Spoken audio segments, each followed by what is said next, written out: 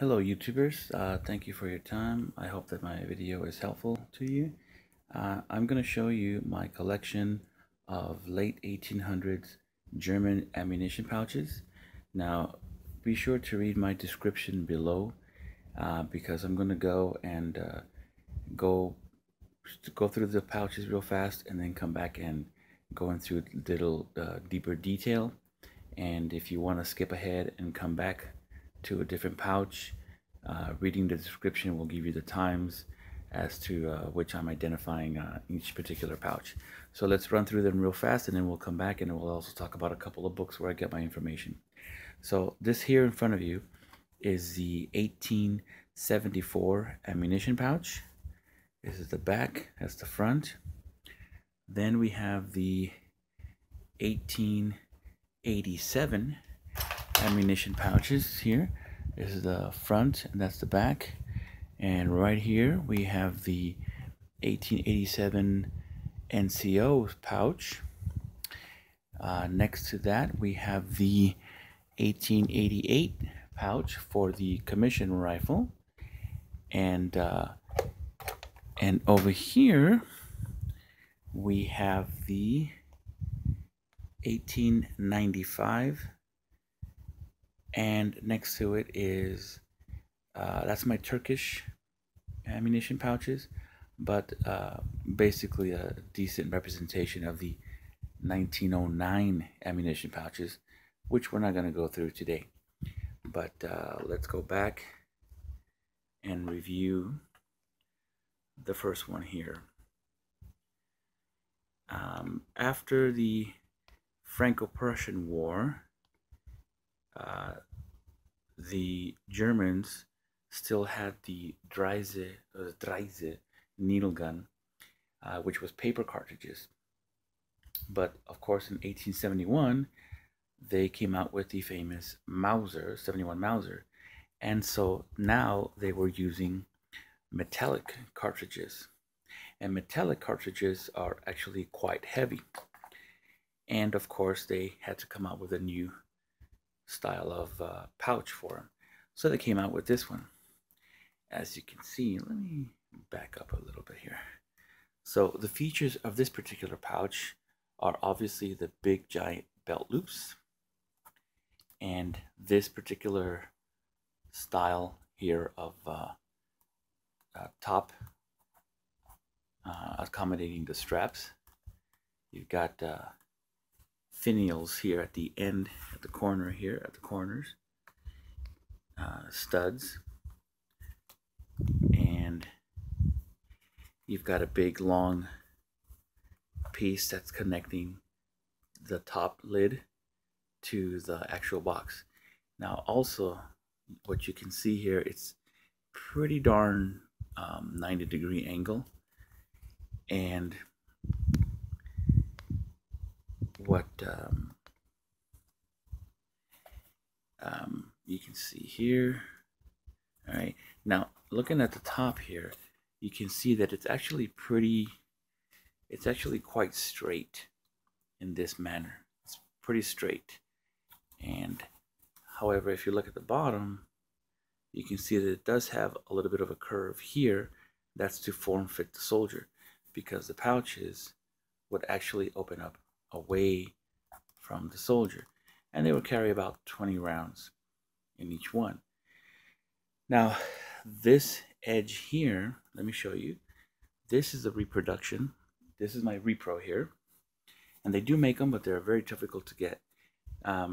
So the two pieces of leather in this particular model were covered up by this extra piece of leather that they put around here. And it's easier to see it in this repro than my original, but the whole thing is covered with an extra piece of leather. This is what the inside looks like. Individual loops for the ammunition. You see a piece of leather in here, and so that's the one they were using. Now in 1871 or 1874, I'm sorry, the 71 Mauser. In 1874 is when they started using this one. Now what they did realize, that now that you've got all that weight and there's one loop these belt loop here, these things were actually flapping like boom, boom. They would bounce around way too much. And given all that weight on just your belt, they needed a new model. Unfortunately, it took them until 1887 to come up with the next one, which I'm going to put right here. Let me take this out of the way. They came up with this 1887 model. Now, if you remember, I made a note to tell you that the 74 was quite 90-degree angle. This one has a bit of a curve, and it no longer has that piece of leather covering the two connecting parts. Also, this piece connecting the top and bottom, or the box and the lid, is a smaller piece now. It's not the entire length of the box. It also has ties downs on the side, but this time it's got belt loops with keepers and studs on the bottom, or finials as they're sometimes called. Also, one huge innovation was, of course, this particular buckle here, which assisted in carrying the load, because those of you who know, the backpack or the tornister, haversack, rucksack, whatever they called it, had an extra provision to where it would connect to your belt, but it would also connect to the ammunition pouch. That way it would help with the shoulder straps carry the load of the ammunition, which of course is still pretty heavy. And as you can see, this one definitely has quite a bit more of a curve. I hope you can see that. It has quite a bit of a more curve to it. Let's see here. Yeah, I think you can see it decently here. And let me see here. Let me pop this up. So the inside, I've seen many of them like this. This material here is kind of a canvas with oil of some sorts.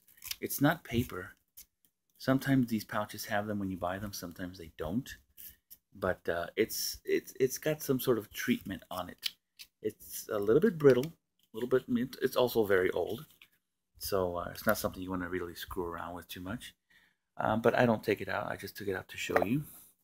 Also, what sometimes you'll find inside is a piece of wood, and you can see that it's shaped. And of course, that helps to separate the tips of the bullets, not for anything dangerous, but simply because it just helps to keep everything aligned. Now, let me bring up the 74 again. Sometimes you will see, obviously, a mixture of these two styles of pouches, because when they came out with the 87, they didn't just throw away the 74s.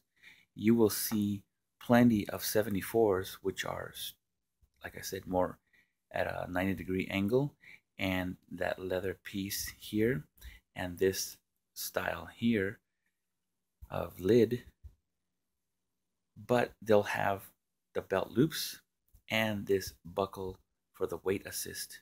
Sometimes they'll have this cover now, or this lid, and sometimes they'll have this lid. So if you see a mixture of these two, that's the reason. They didn't throw these away. They just started basically converting them. And hopefully you can see the curve here. I hope I'm not jumping around. Also, if you'll see, you'll notice that this and this are sort of at an angle out. They're pointed out. So that means that this part here is wider or longer than the bottom part. So that's what they did to accommodate the new ammunition pouches. Now, I will tell you that from here on end to the other pouches that I'm going to show you, all of these are the same. They're flat on one side, round on the other side. Okay, give me just a second and I'll show you the next ammunition pouch. Let me get rid of all this stuff here. Okay, so the next pouch is going to be the also 1887 NCO pouch. Okay, also has a weight assist buckle, belt loops with the belt keepers, studs on the bottom, and you can definitely see the kidney bend in this one. To me, it looks like a kidney bean, but you could definitely see that. Now this one's a lot smaller, quite a bit smaller, because it's obviously for the NCOs. Here it is again with a smaller leather piece. It's rounded here. It's rounded at the sides, and I took off. Let me take off the lid here. It's got in the middle here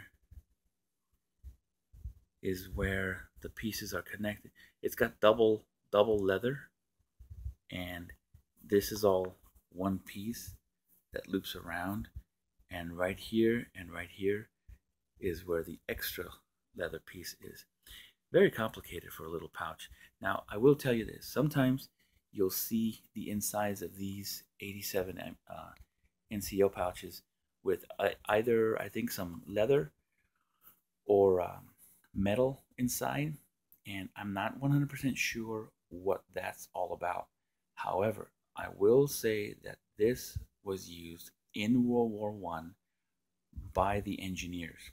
So perhaps those additions inside was something that they added for them. But I am not sure if they use them as ammunition pouches or as something else for the engineers. So anyway, let's go to the next one.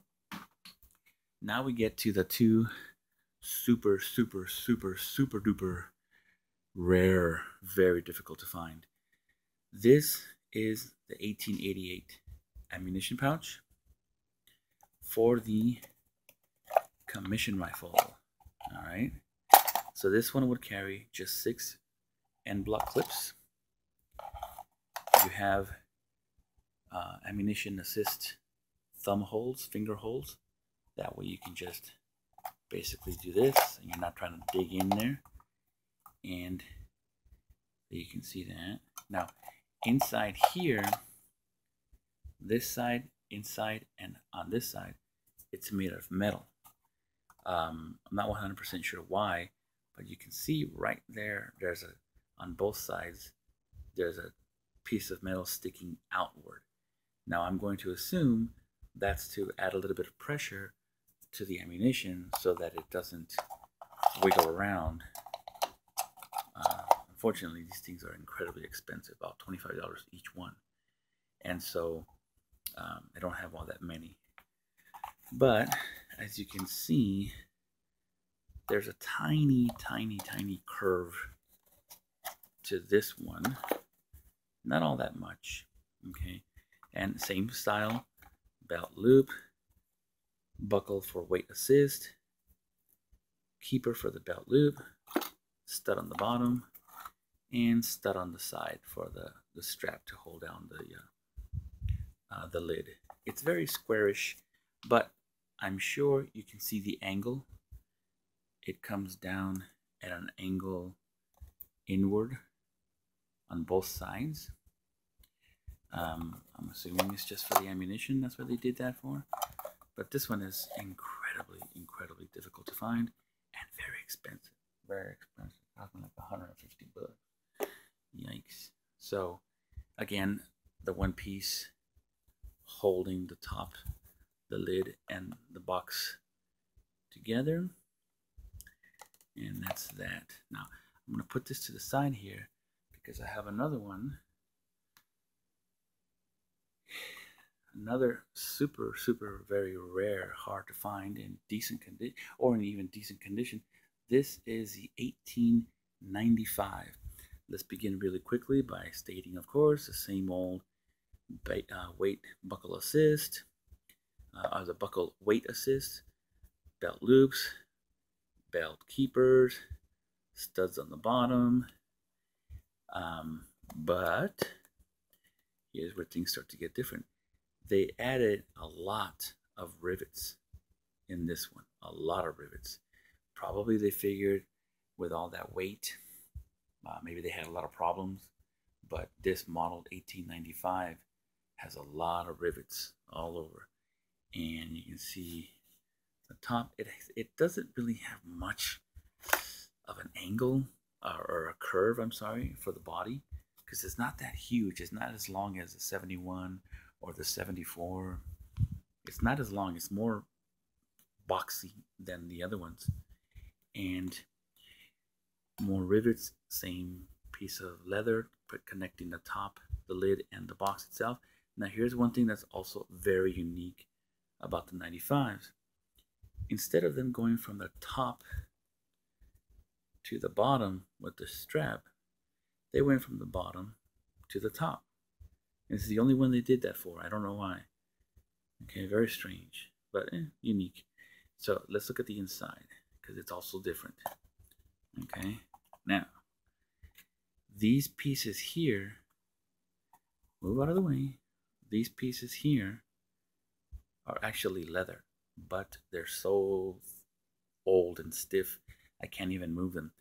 This pouch carried 9, whereas the 88 carried only 6. So obviously it's bigger. And you see the position of the stripper clip, or the end block clip. Let's remember how this one was loaded like this. So the 88 and the 99 over here were holding the end block clips different.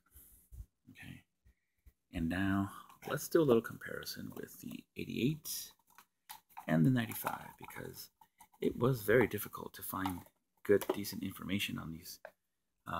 There's plenty of YouTube, or I'm sorry, not YouTube, internet information where these two are actually mixed. So you can see the 95 and the 88.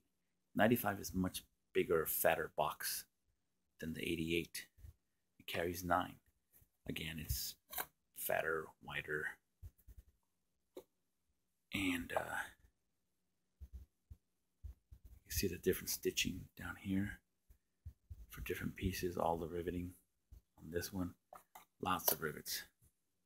But anyway, that is my collection of my ammunition pouches, late 1800s for Germany. And I want to show you a couple of the books that I use for referencing. This is one of those Verlag books. This is volume 1. It comes in a volume 1 and 2, and I got these for $150. They're very expensive, but they really, really are worth their price, because it's got a lot of, like, 500 something pages. And what's really great is that they've got a lot of fantastic quality pictures, plus their equipment is pretty much always museum pictures. And so this is the 74. Oh, that was a test. Here is the 87 NCOs. Here is the 87 regular. This pouch here, same one, was used as a reserve, very, very limited use, but they cover it in this book, which is really nice. Here is the 88 at an angle, very distinct at an angle, and here is the 95s, and this is how it would attach to the shoulder straps, very boxy. And this is the 88s. So, and of course these are the 1909s, the ones most people are familiar with. Now let me show you another book really quickly. This is another book by the same publisher. And this one at least covers a lot of the colonial stuff, which is that's my real deep interest. But as you can see, the 87s, I wanted to show you this one because look at the color on it. It's very strange, huh? And I'll tell you what, I've seen the 87s reproductions and they look like this color. They're selling them in Europe. I only stumbled on it one time, so good luck. And here's another book that I think is pretty cool. However, it's an old style book. What do I mean by that? Black and white. This is all we had for a long time, black and white, until these colorized books started coming out. This one's about $70. It is in German, but they send you this pamphlet here that covers, it has a lot of countries from 1850 to 1950. So you go to the country in question, and the pictures here are numbered, the stuff that they say underneath. This is not translated in that pamphlet. Only all of these things in. Like I said, you just go to the country that you're looking for, and you read this, and you match it with the country that you're looking here, and there you go. So this is a really great informative book if you're looking for a whole bunch of different countries, references, and that's it's only $70, and I see them a lot on eBay Germany. So a lot of the stuff here I tend to get from eBay France, which is ebay.fr, and actually even if they're German, I'm finding more stuff in eBay France than I am in eBay Germany.